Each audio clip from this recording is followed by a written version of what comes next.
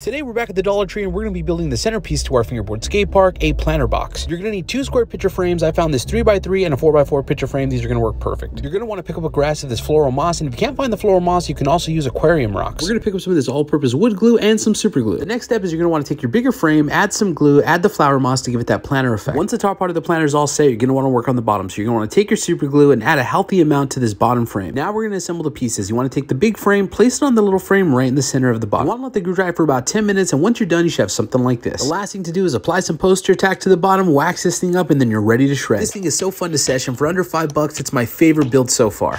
And if you want to see daily fingerboard content, including more Dollar Tree fingerboard builds, be sure you're following me on TikTok and on Instagram. Tag an FB homie in the comments below and see you in the next video. Pull up a seat, or in this case a bench, and let's hang out for a minute because I'm back with another Dollar Tree fingerboard build. We're going to need a sack of Jenga blocks from the toy section, this little wood sign thing from the arts and crafts section, and this couldn't be a Dollar Tree build without the wood glue. The first thing we need to do is split the sign in half. I very carefully scored the middle piece of wood with a razor blade, and it sort of just fell apart, but be careful not to apply too much pressure because you will crack this thing. Now you want to dab on a healthy amount of this wood glue, dab it up like you're the 4th member of the Migos. This thing will need about 30 minutes to dry. Don't rush the process. Well, that's drying. Let's move on to the bench legs. Each leg or bench support is going to consist of 2 Jenga blocks glued together. You're going to need 4 bench supports in total. Once all the legs are glued together, put something heavy on top and let that sit for about 15 minutes. Once everything is dry, we can go ahead and start gluing on the supports to the bench. And again, don't rush the process. If the glue is not completely dry, your bench will fall apart when you try and sesh it. Now we just need to wax it up, add some blue tack or grip tape to make it non-slip, and now we're ready to shred this bench.